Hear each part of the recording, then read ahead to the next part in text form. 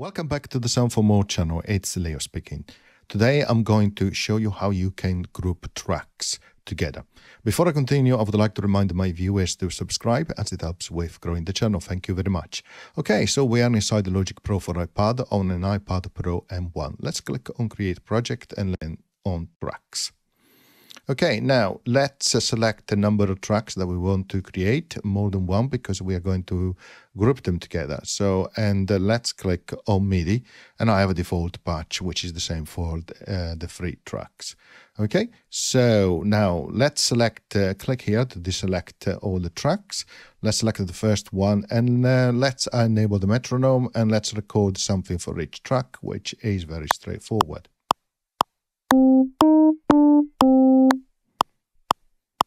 Okay, perfect. Second track, let's record something.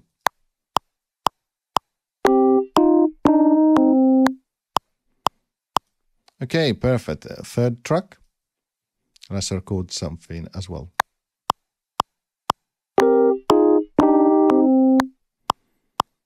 Okay, perfect. Now first track, let's trim it like so. And let's select again the first track, cycle, and then we go on selection so that we have these in looping mode. So let's close now the play surface.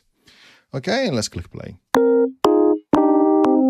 So they're all playing together, right? So now how do you group them? Well, select the option to have multi-selection on and activate all the different tracks, then disable the multi-selector, click to select the first track, click again, or it could have been also another track, doesn't really matter.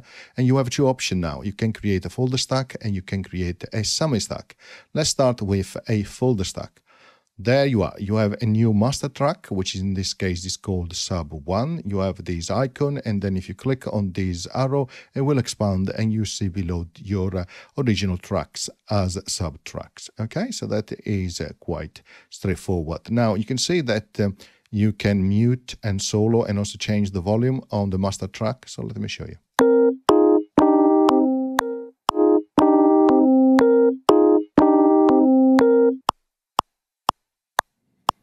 Okay, perfect. Of course, you can still solo or mute each independent subtracks.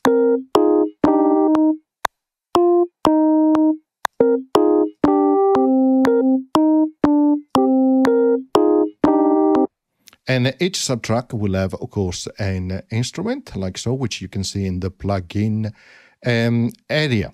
Okay, now in terms of these master track in a folder stack, you can't do much on the area here. You can't have an instrument or, for example, a MIDI region. And if you click also on the plugin area, it will say select the track which can host a plugin. So this one cannot do that. In terms of actually how to move and duplicate tracks. So if you select the sub track and you duplicate that, the duplicated one is inside still the stack, as you can see, right? If you click and hold that number 4 and you move it down like so, now you close the particular stack, you find that you move that track outside, of course. If you want to move inside, click and hold and move it between the different tracks, and then it has gone back inside that stack. You can also click one track and move it above the master track, and again you find that has moved outside the stack. Okay, so that's a little bit about the folder stack. Now let's undo until we go back to have just the normal 3 tracks like so. Now let's click again on the first track, and it is already selected, so we have the menu coming up. Select create summary stack. Now apparently it looks the same, but it is not. First of all, you can still close and open up your stack, but this time if you select the first track and you go to plugin areas, you have the ability to add, for example, an audio effect. Click on it, and then you can say add an echo effect, and now click play.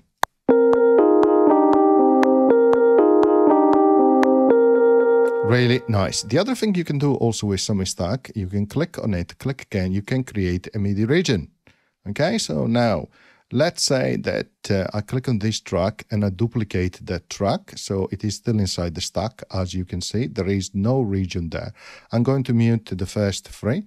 Now on this first region, I'm going to edit it and I'm going to select the pencil and create some notes.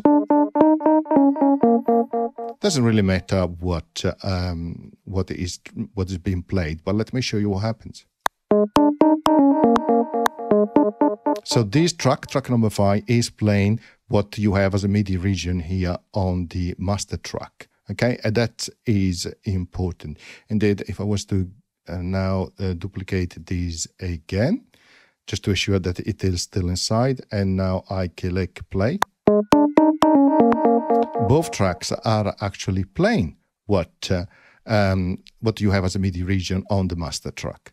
Additionally, if you go to the mixer and you expand it, you can see here the Sum 1 track with all the different sub-tracks, which of course you can open and close as you prefer.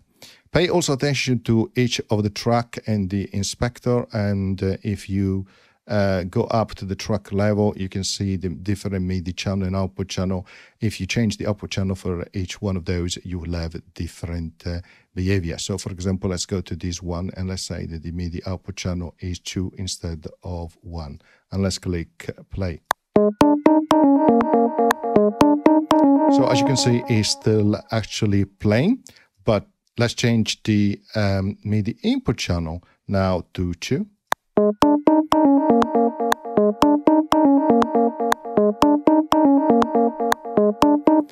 So as you can see, it has stopped playing, and because it stopped receiving MIDI incoming messages from the master track. Of course, it was still playing when I changed the output channel, because those messages were still being received by the ePiano plugin on this particular track.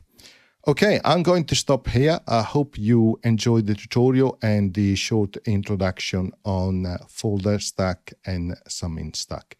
Thank you. See you next time. Bye.